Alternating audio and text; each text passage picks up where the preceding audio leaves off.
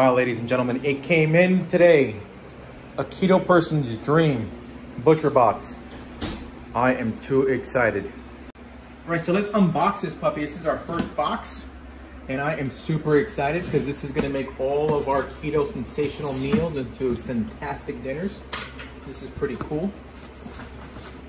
You guys already seen everyone else's unboxing that currently has the same thing. You don't want to touch the dry ice, so just be careful with dry ice.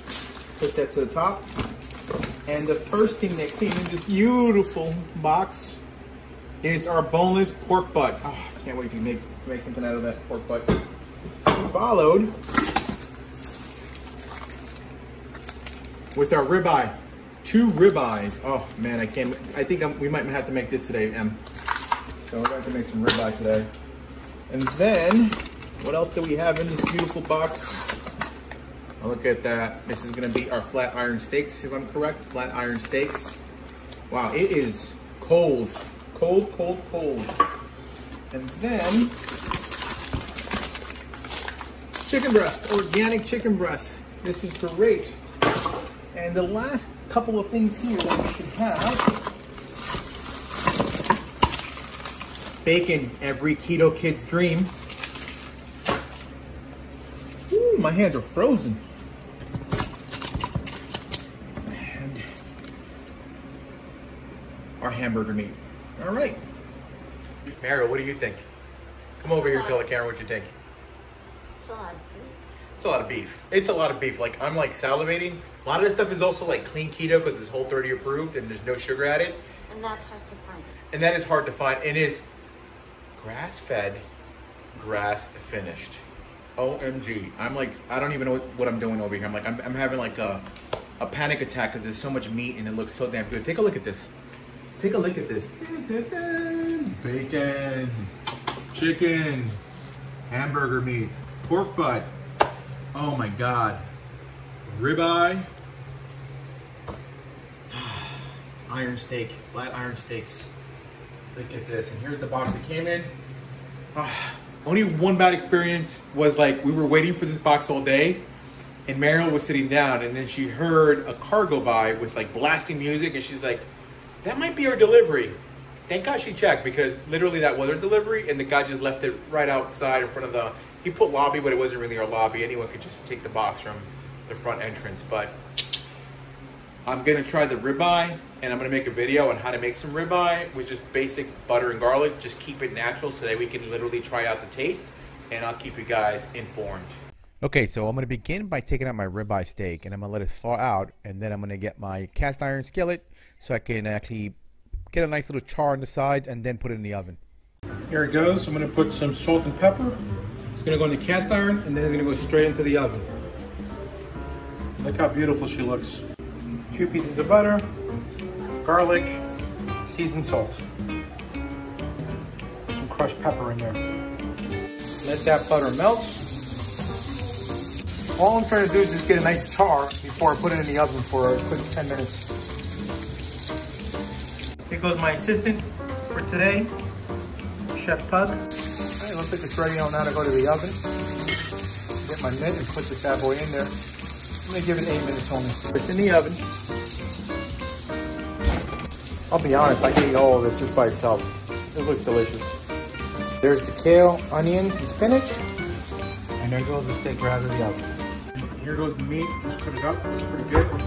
Put the kale together in a plate with a salad and we're all good to go. Here's the finished product. Some greens, some ranch. Man, I just tasted the meat. It's delicious. All right, so I'm gonna share our experience about Butcher's Box. I liked it a lot. I thought it was great. I thought it made the process of buying food much more easier, especially when it comes to buying meats.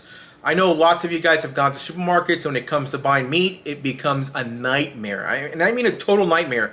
It's so hard to find great organic meat. And if you do find great organic meat, it's either pasture raised, but it's not grass finished. And you have to go through all these crazy labels. And it's like a whole different algorithm just trying to figure out who's telling the truth and who's not telling the truth. Well, Butcher Box makes it pretty simple. Grass-fed, grass-finished. That's it. It's organic. Whoop-de-doo. So that was much more easier. And you could select your beefs and just put them in a box, get it shipped to you.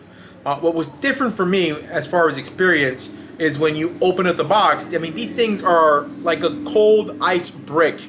So that was kind of weird. But once we thaw it out, you put some seasoning, put it in a cast iron pan or even in the oven, magic happened. So the taste is pretty good. It tastes like restaurant quality, like high-end, fine dining type of beef. That was pretty good. We were excited with that. And it took away the rocket science of having to go to multiple supermarkets to figure out where we're going to get our beef today and which quality looks pretty good. Big thing for Mariel was the chicken, because she's big on chicken. She hates the fact when you get chicken nowadays, it's pumped with all these types of chemicals and the chicken looks kind of yellow. And our chicken didn't look yellow. Our chicken looked like it was literally organically raised and the chickens were out having probably a good time. God forbid, rest in peace, my little chickens that died for us. But it tasted great. So I did resubscribe. I'm going to be getting in my next box filet mignon. So I swapped out the pork butt for filet mignons. I'm also getting some sweet baby back ribs. I can't wait to have those. Those are great in keto. And I'm also going to be adding, what else did I add? I added the sweet baby back ribs. I added some more flat iron steaks. Oh, and I changed my chicken breast to chicken thighs because I like chicken thighs for some particular reason. So I put those in there as well. So that's that. We liked it. So we're going to continue to buy it because it takes away the rocket science of trying to figure out where I'm going to buy my beef from. And the other great thing about Mariel is the fact that we kind of leave our veggies in our refrigerator pretty slim to none. The reason why is because we're on keto and we want to go out and we want to move. So if there's nothing as far as vegetables and I have to go outside every day, it gives me an opportunity to add some steps or start walking and getting the body moving and making ourselves much more active. And that's pretty much it. So I liked it. Mariel liked it. And if you like our videos as well, make sure you click on subscribe and click on that bell so you can get notifications. We also do hikes. We do a hike every weekend, 1 to 2 hikes every weekend. And we'll share those with you as well if you guys like those type of trips. And we'll share everything that we can talk about keto. And otherwise than that, thank you for watching our channel and have a great day.